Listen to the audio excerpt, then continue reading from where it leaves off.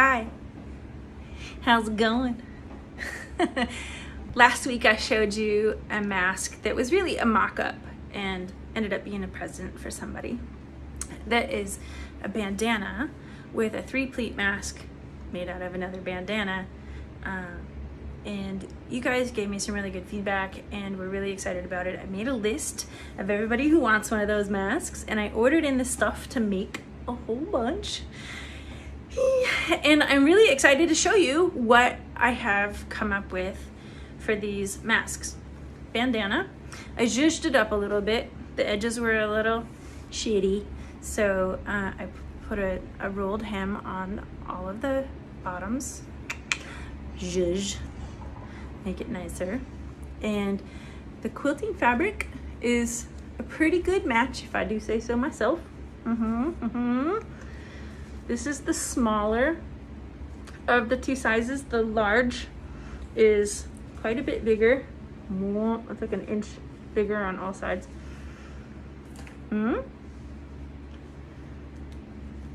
mask features a filter pocket as per all my other 3-pleat masks and a little slot sewn to put in your nose wire should you want one. So that's that one. And I also worked on another one. This is a take on the contour mask. I've done a bunch of research on other materials and stretch chiffon is gotten some really good research. I can show you and back it up. I can cite my sources. And I thought we would try making the contoured mask with a bandana sewn on front. So the under mask has a nose wire and it has stretchy bands you can wear over your ears or under your ears, depending on your preference. I prefer them over my ears personally. Has a nose wire and it's sewn in place. It's not something that you can take in or out.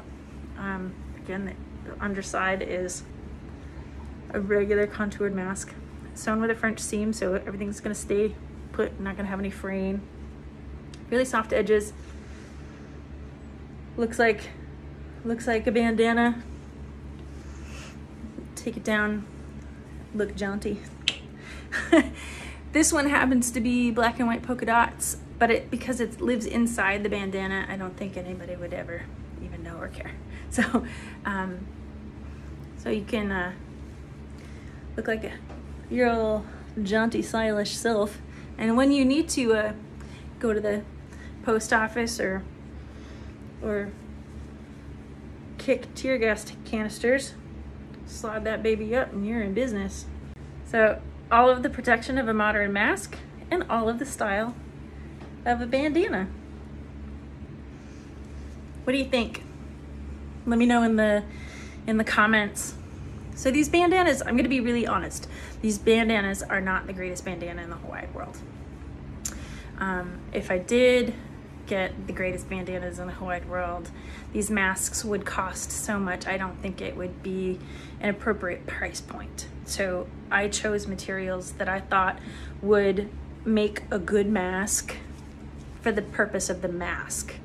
And the other side of it is if I made these out of 2 bandanas, which is totally possible, I would be producing a lot of waste. And that is something that I have committed to in my stuffed animal shop and also in the mask making shop, is that I don't want to produce more garbage or scrappy waste to go into the landfill. So I'm trying my best to be as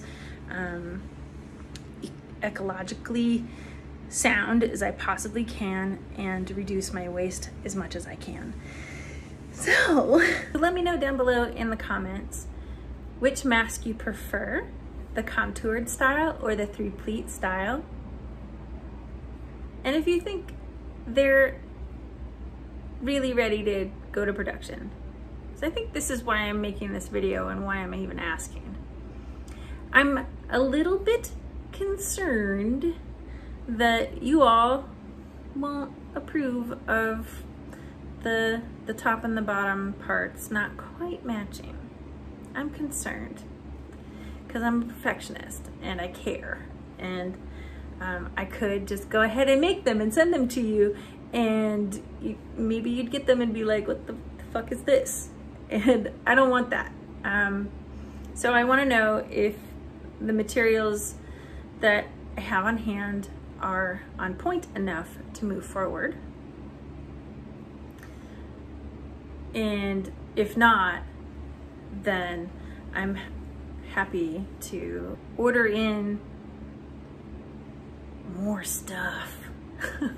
I'll still be able to use all the things that I have. That's not a problem. But as far as folks wearing a bandana style pleated mask combo McThinger, is it close enough for you? Is it right on point for you? Is it just totally missing the mark? Let me know.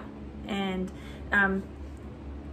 you don't have to worry about being kind. I went to art school, so I can handle a critique. Just let me know in the comments. Thank you very much.